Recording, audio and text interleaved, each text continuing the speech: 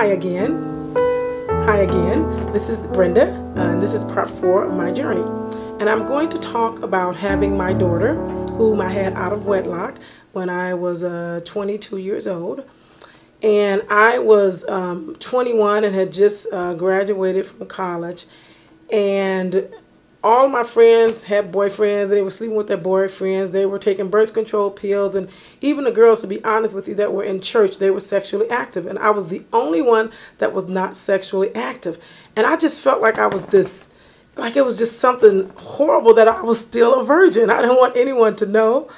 And so Margaret's father and I, we had been friends. We were in the same major in school. And so we would sit up all night studying and stuff like that, so he was just like a friend.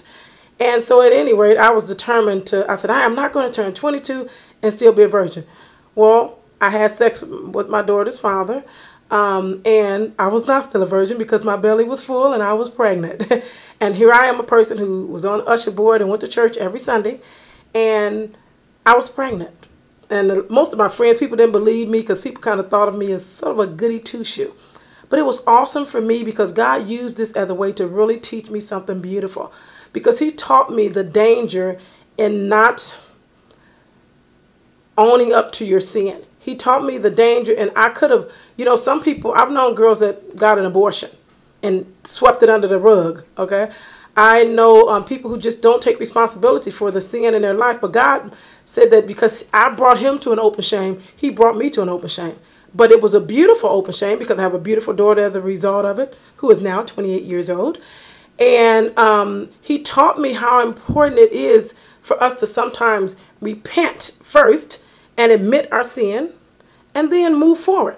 God doesn't hold it against me. He never has and he never will. And that's what's really important for us to remember, that God, when he says he throws it into the sea of forgetfulness, he does. And he doesn't bring it up again. Okay? So man might bring it up, but God doesn't bring it up. I've known people who've been doing the same thing for 30 or 40 years, and they do this, and as long as you get by with something, it seems like there's no consequences to it, so you keep doing it. And I'm just grateful to God that he exposed me, if you will, that I got pregnant my first time. Because maybe I would have been living a life taking birth control pills, messing up my body, and doing a bunch of other things, and would have thought that that was okay as a Christian. But it's not okay as a Christian. We have to walk not just in purity in Jesus Christ, but we also have to be honest with ourselves and with other people. And we can't talk one way and live another way. And so it was really an awesome thing to me because God showed me some beautiful things about myself, and that it was okay that I did that, but now I need to not do it anymore because I need to honor God and keep in my body. Okay, so I was very grateful, and like I said, I have a beautiful daughter, so there's a blessing. What Satan might have meant for evil, God turned around to me for good. I never say that I made a mistake because I meant perfectly well to sleep with her father. There's no sense in lying about it. I did, so there was no mistake involved. My daughter is a blessing, and I thank God for her. When I look back, I think about people maybe in different situations. If you are young, it's beautiful if you are still a virgin. It's beautiful if you are trying to keep yourself from marriage. It's beautiful for you to trust God the way the Bible asks you to do. Don't do like I do and look at everybody around me and think that I'm the only virgin left in the world. Because I can assure you, you are not. God always has a remnant.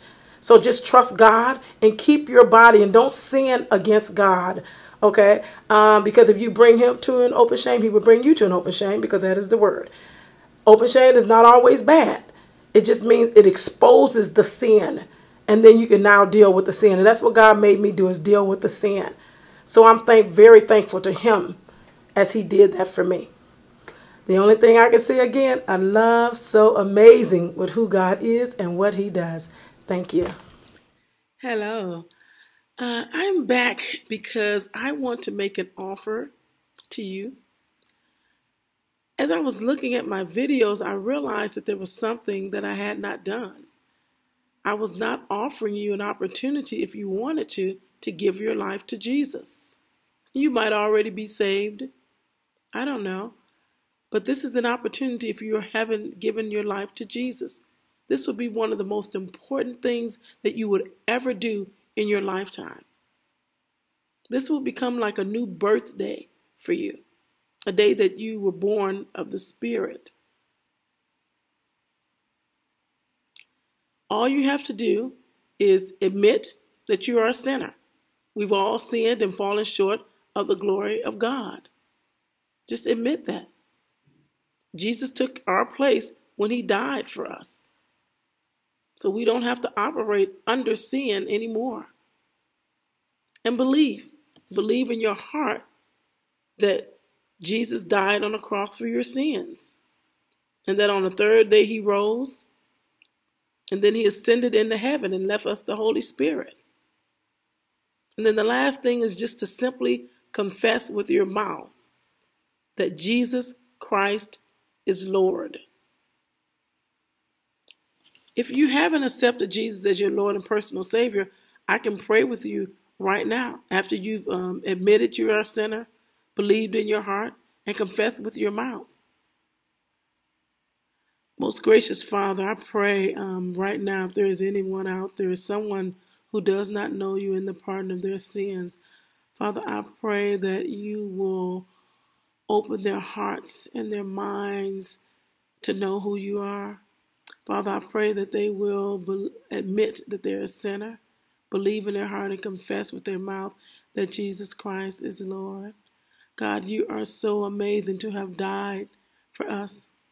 You are so amazing to have given up your life so that we could have life and have it more abundantly. God, we thank you so much.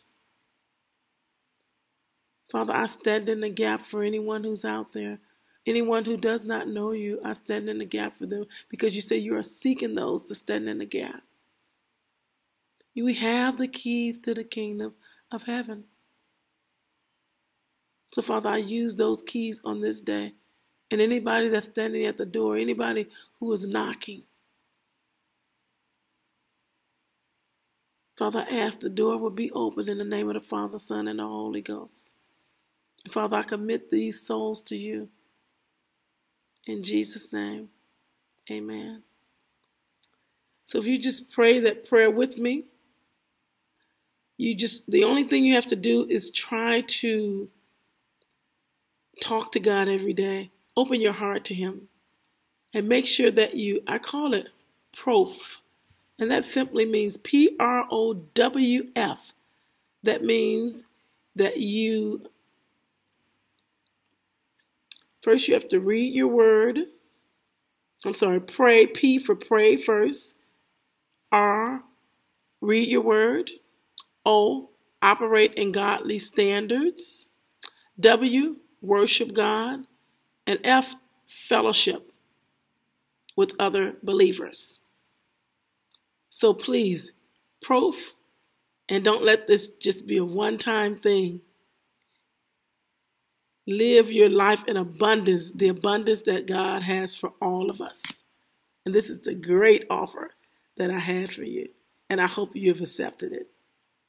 Have an amazing day. You are now part of a love that is so amazing.